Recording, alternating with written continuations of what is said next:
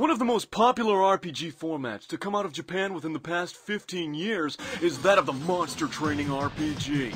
Generally, these games involve you taking on the tedious task of collecting a large range of monsters, raising, breeding, and battling them against other trainers to further your skills. Tonight, we welcome June Snatchum, a professional monster trainer. Thanks! Glad to be here. So June, how does one become a monster trainer? Well, when I was 10... 10? I left home and embarked on an epic journey. She did say 10, right? To faraway lands, exploring... I'm sorry, did you say you were 10? Well, I'm 13 now. Well, it's just that I was told you traveled around the world. Yes? Age 10.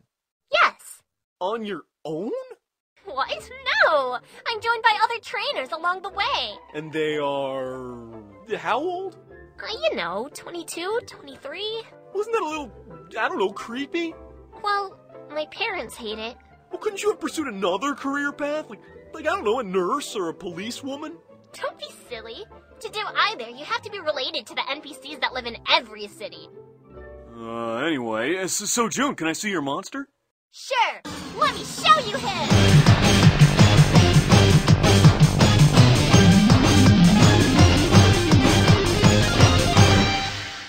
Richard, meet Quaidar.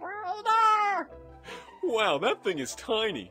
Yeah, but he's very powerful. Oh, I'm sure he is, little cutie moo moo moo. No, seriously! Watch this! Quaidar! Use bubble cannon!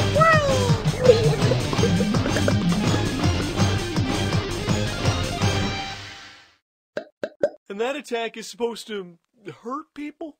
Are you kidding me? If that got in your eyes, think of how much the detergent would sting. You feed him detergent? Well, yeah. How else did you think he'd be able to shoot bubbles from his mouth? What are you, an idiot?